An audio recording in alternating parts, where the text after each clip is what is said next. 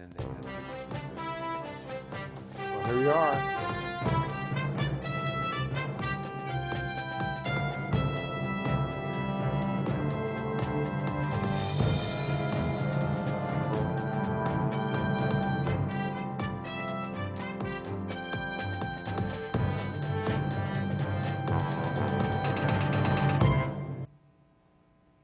Hello, welcome to Financial Insider Weekly. I'm your host, Michael Gray, CPA. My guest today is Frank Doyle. Frank is an attorney, and he is the founder of Wealth Plan, a law firm specializing in estate planning, estate and trust administration, and estate and trust litigation. He's been practicing law for about 37 years and is certified by the California State Bar as a specialist in taxation law and probate, estate planning, and trust law. Today, Frank and I are going to be talking about developments in the area of preserving family assets using a family limited partnership, or LLC. And as we get started, I want to caution our viewers that we're just covering some highlights of an enormous area of tax law and rules related to estate planning using family limited partnerships and LLCs. Just a starting point, in particular, we're focusing on developments in this area. So we want you to get qualified tax and legal advice. And also, our discussion is going to focus in California law. Frank is a California attorney. I'm a California CPA. The rules vary somewhat from state to state. Frank, thanks a lot for joining me today. Well, thank you for having me. I always appreciate the opportunity to talk about family limited partnerships and other estate planning techniques, and so I look forward to being on your program. Great, thanks so much. Okay, well, as we get started, Frank, we've had a number of developments that have happened in the area of the federal estate tax, transfer tax, and so forth. What is the status of the federal estate tax, and why should substantial individuals still be concerned about avoiding that tax? Well, it's a lot has changed, and the biggest thing is we have a exemption of over $5 million. It's going to be $5,340,000 on January 1st. So a couple, since each person has one of these exemptions, can give to their children over $10.5 million. So it really is a game changer, because many people, even if they own real property, that real property is value is going to be under the $10.5 million mark.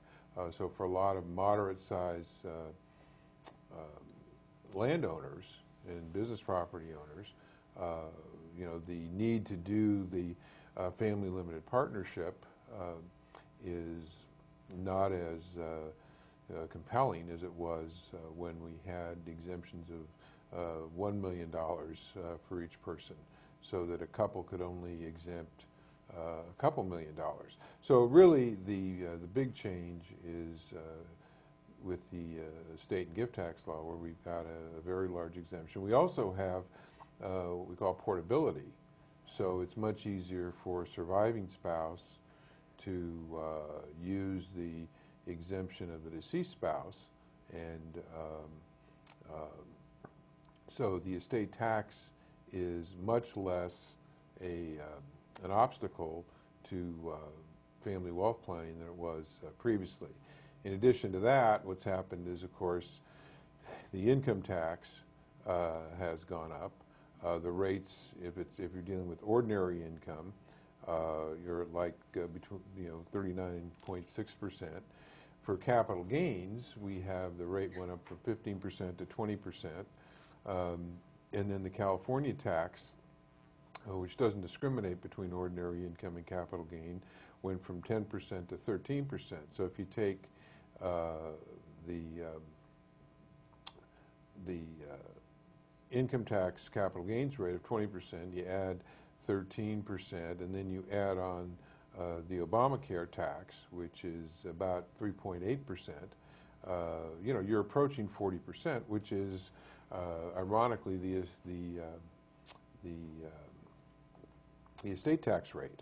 Yeah. So what's happened is the income tax has become more of a problem and the estate tax less of a problem. So much of our planning is working to put people in a position where they will reduce capital gains, and that generally means keeping properties out of the limited partnership because we want a full step up in basis as opposed to the fractionalized discounted interests. Right. So we still, if you have a very substantial family, they've got, again, over the 10 million, then the estate tax rate is going to be the 40%. Well, yeah. And so for those families, it's still going to be a concern, but that's going to be like, the top 5% probably of the wealth of the country as far as, what families that we're talking about. It's a very limited group. Correct. And I think what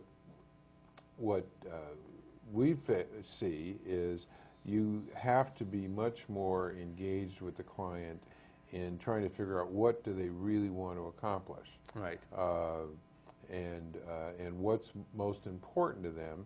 Is it income tax planning, gift tax planning, estate tax planning, generation skipping tax planning, so the changes in the estate tax law and the income tax law really have made any attempt to have kind of a cookie cutter approach to limited partnerships dangerous. Okay. There's one other point that I think that we should cover just very briefly again in covering these highlights. And folks, if you've heard some of these things in this program before, forgive us, but other folks may not. And that is the area of estates and trusts and the income tax rates that apply for them. Correct.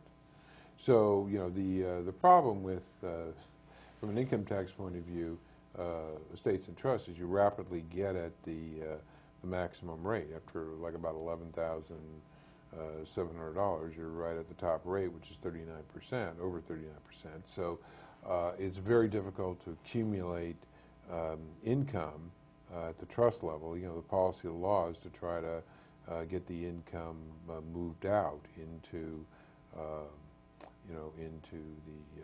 the hands of the beneficiaries where it's taxed at that level. Yeah. So what's happened is at one time trusts and even estates to some degree were important tax planning advantages. Suddenly now these are items that need to be handled very carefully because we can have very high tax rates, income tax rates that can apply to them at very low thresholds. So the threshold that we're talking about is $12,150 for 2014. I mean, that's just not very much. Right. And so it makes it really difficult. Okay, well, let's see here. So maybe we can talk a little bit about family limited partnerships. What were the advantages and what are some of the disadvantages, and how are we handling these? Well, I think there's a whole non-tax advantage to having limited partnerships. And it has to do with management and continuity. And so, one of the things, and income tax planning, right? Because if you have a family in a partnership, one of the things is you can split the income among the different partners. Mm-hmm. And so, if we have, many times we have a senior generation, and they're in a very high tax bracket, and the children haven't fared as well, and need, not in the high tax bracket, and it just makes economic sense rather than the parents get the money, pay the taxes, and then try to get it down to their children, that they have the money go directly to their children. And we're talking about adult children now, yes. Typically, right. So we don't have to, but adult children. And from an overall perspective, I think that's worked very, very well for people because what that does is it mitigates the effect of the large tax, the high tax rate at the parents' level, right. And yet it gets the children the money directly. What we've we found is one of the things it does is, once the children get the money and they have to start paying taxes, their attitude about things tend to change. If gifts, as you know, are not taxable. So if the parents, get the money, pay the tax at the high rate, and give the money to the children, if it's a gift, it's not taxable to the children, Mm-hmm. and so the children never, experience the joy of the tax system, and they really don't have an understanding of it. But if 39% of what they get, and if actually it's going to be larger, because you're going to have ordinary income at 39% than you get on the California, you're going to be approaching rates of over 40%. Then all of a sudden they say, well, gee, I didn't realize that taxes were that significant, and it does a couple things. It basically gives them an incentive to do some tax planning themselves, Mm-hmm. and it also makes them really appreciate what their parents have done, trying to get the limited partnership set up and have been able to get these properties with the tax system we have in place. So that's really kind of a byproduct of setting these up. But the real reason now for setting up a limited partnership is there is a real focus on the non-tax aspects. So we can split the income because Mm-hmm. rather than the parents get they'll have to bear the whole income tax burden. That's number one. Number two is we will we prevent we mitigate the risk of losing the property in some kind of partition action. Mm-hmm. If you have undivided interest under California law, or I think the law of any state, if you have an undivided, let's say, interest in the property, you can force a sale of that property. And what happens is, you'll have a family with 3 or 4 kids.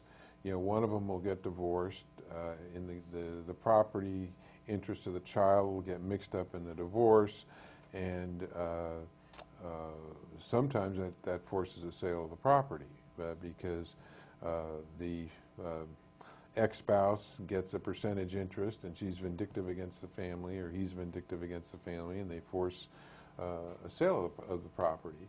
And so when you use a limited partnership, it has a way of preserving the family property for the bloodline, which many of my clients are interested in doing. And so family limited partnership is an excellent control vehicle because it protects the asset from partition actions, from being mixed up in community property situations, from being attacked by creditors.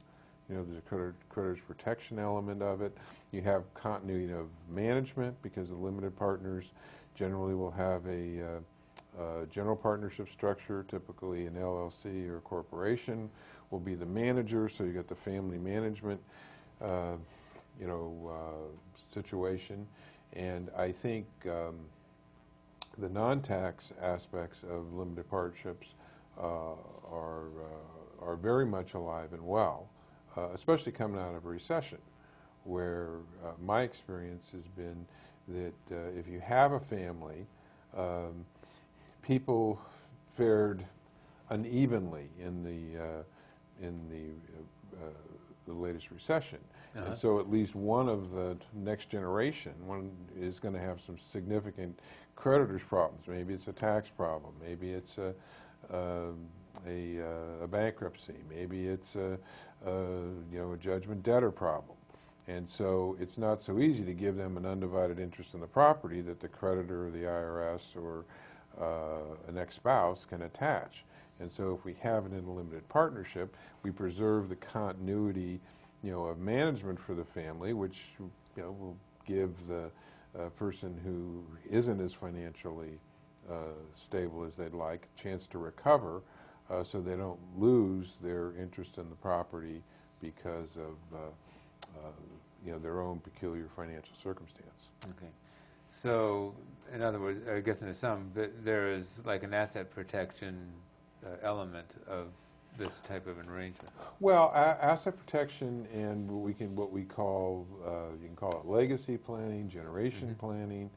It's an excellent vehicle if you have a particular property that's been in the family, that supported the family, that's the proverbial goose, that laid the golden egg, and you want to keep that alive. A family limited partnership is an excellent way, to do that. Okay. And people say, well, gee, why don't you use a corporation? Well, you don't want to use a corporation typically because there's double taxation at some point. They say, well, why don't you use, an LLC? Well, an LLC is many times too democratic for the control that the senior generation wants. And the other thing about the LLC interest is there's a separate California tax that applies to the gross receipts. So the limited liability company is not the best vehicle to actually hold the ownership of the property. You can have a corporation or an LLC as the manager, the general partner, and that's preferred. But in terms of the vehicle of choice, the family limited partnership has a lot of possibilities. Okay. One thing I just wanted to throw out for people to be aware of and ask their tax advisors about, we noticed Frank mentioned adult children. So there is a thing called the kiddie tax, Right. which basically taxes the income of minors and up to age 26 in some circumstances. At the parents' tax rate. So there is an area that is hard to get the income tax rates. There are other benefits, though. Well, anyway, so you've got some people that may have even had one of these family partnerships for a while, and now they're thinking maybe this isn't the best arrangement for this. Well, so then what do they do? Well, I mean, one of the nice things about partnerships is you can dissolve them. There's nothing there. You can dissolve the partnership and distribute the property, among the various partners. One of the things that we've noticed is really talking to the clients, you really want to dissolve this partnership. And they're saying, well, the big incentive for dissolving the partnership is to get the so-called step-up or fresh start basis. Okay, and what we're talking about is for years, there really was this trade-off. In other words, one of the things is the rates and the exemptions have all changed, but the basic structure of the tax has stayed, both the income tax and the estate tax and the gift taxes is all stayed the same. So one of the things for years is there was always a trade-off between the income tax and the estate tax. And because the estate tax, for a long time, the rates were 55%, and it was cash 9 months after date of death, with some exceptions. It was and you had very low exemptions. It was the tax that got, from a estate planning point of view, everyone looked to mitigate. But now, people basically say, look, what we really want to do is this property's worth $6 million. We don't perceive having an estate tax problem. What we want to do is get a step up in basis. And I think one of the things that you can do is structure a situation where the asset, the real property, will be includable in the estate of the deceased senior generation. And if that's true, then you're going to get a step up in basis. So you have now, we've had for years the defective trust. Now we can have the defective partnership, which is structured on purpose to have the underlying asset included in deceased senior generation's estate so that there'll be a new basis. You know, so for example, if we bought a piece of property for a couple $100,000, you know, we put it into a partnership, and when the senior generation dies, the properties were $6 million. Well, we may want to have that property included in the senior generation's estate tax return, so we eliminate the capital gain. And I think that's something that that I've explored on a couple of occasions with clients, to just say, look, we'll just you know, the IRS has been very strict about the senior generation having too much control. So what we'll do is we'll set up an LLC. The LLC will be wholly owned by you know, your mother or your father. You know, the IRS takes a position that that's a reason to include the whole property in the estate of your mother. That's what we want. So let's just kind of you know, take the IRS in the direction that it wants to go, but it's really to our advantage. Mm-hmm. And so there's a lot of that kind of planning going on, counterintuitive planning. So you know, one of the things I think that the public doesn't understand is this is a really good time to do some creative estate planning. And for me, it's very exciting because every client situation is unique.